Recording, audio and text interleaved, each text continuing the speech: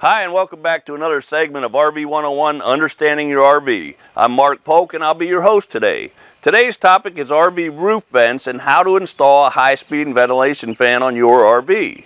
When you purchase an RV, it will typically come equipped with standard roof vents in some of the roof openings. In the bathroom, the roof vent typically has a small built-in 12-volt fan for ventilation.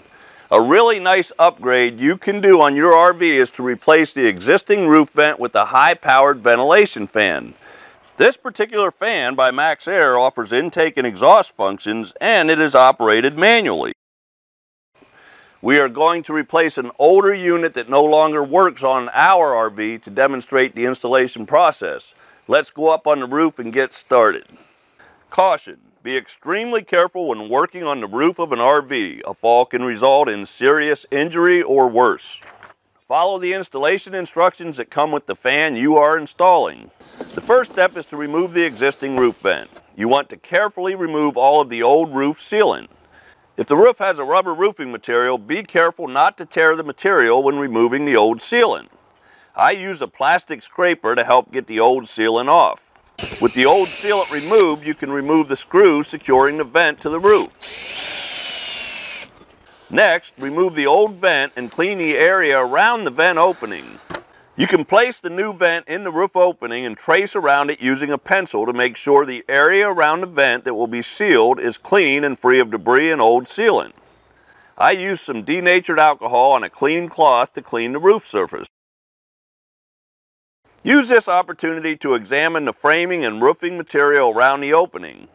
What you are looking for is anywhere water intrusion may have started or where the potential for leaks might exist. Inspect the opening and surrounding area, and if you do find an area that needs work, make the necessary repairs before installing a new vent. If everything checks out, properly apply a continuous strip of good quality butyl tape on the bottom flange of the roof vent. Make sure the butyl tape covers the screw holes to get a good seal when you install the new vent.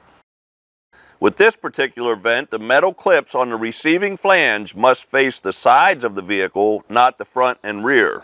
Secure the vent using the screws provided and tighten the screws until you see some butyl tape start to squeeze out around the edges, but do not over tighten. Remove any excess butyl tape from around the vent flange. It's extremely important that you use the proper sealant on the top and around the edge of the vent flange. Consult your owner's manual for the proper sealant to use. Cover each of the screw heads with a daub of sealant and run a bead around the perimeter of the vent flange for a good long-lasting seal. For our installation, we need a 12-volt DC power source for the ventilation fan. The existing wiring used for the old fan will work perfect. Turn off any 12-volt disconnect switches or disconnect the negative battery cable from the battery prior to making electrical connections. The Maxx fan must be open prior to making the wiring connections. With the Maxx fan open and the louvers facing the rear of the vehicle, lower the fan onto the roof receiving flange. Make sure the wires slide to the interior and don't get tangled or caught on anything. Make sure the fan is seated and fastened to the flange using the 4 3/4-inch stainless steel screws. Only use the screws provided. We are finished on the roof. Follow the fan installation instructions for making proper and safe electrical connections. Our fan uses a black wire for the 12-volt positive supply and white for negative. At this point, you can turn the 12-volt power on or reconnect the battery and test the operation of the new fan. On a new installation, you need to cut the garnish trim ring to fit the ceiling thickness.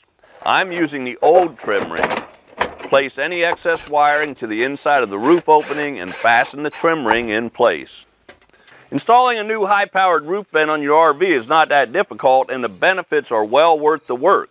If you don't feel comfortable working on the RV roof or installing components on the roof, have the work done by an authorized RV repair facility. For more information about using and maintaining your RV, visit www.rvonlinetraining.com. Happy camping!